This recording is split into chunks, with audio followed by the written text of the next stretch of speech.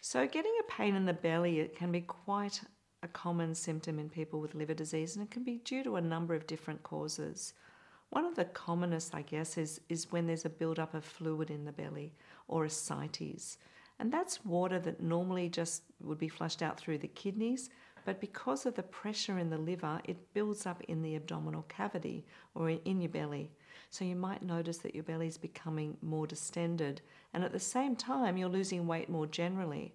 So you might notice that you're getting a bit skinnier around the face or around the upper body, but at the same time the belly is becoming more protuberant or enlarged, and it might hurt when it becomes more distended like that.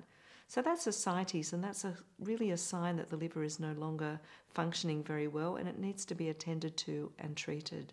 So there are other causes of getting a bellyache when you've got cirrhosis. One is that the liver may be enlarged due to fat infiltration from alcohol or just from fat, or because there's a tumour that's developed in the liver.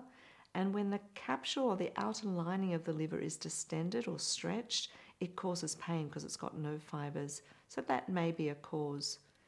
The sudden onset of bellyache in somebody with cirrhosis may suggest that there's a really severe complication, such as blockage of a vein.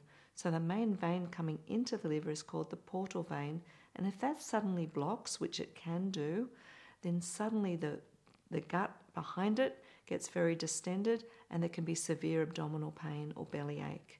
So anyone who gets really severe bellyache in the setting of liver disease needs to be evaluated either by their GP or in the emergency department quickly if it's really severe.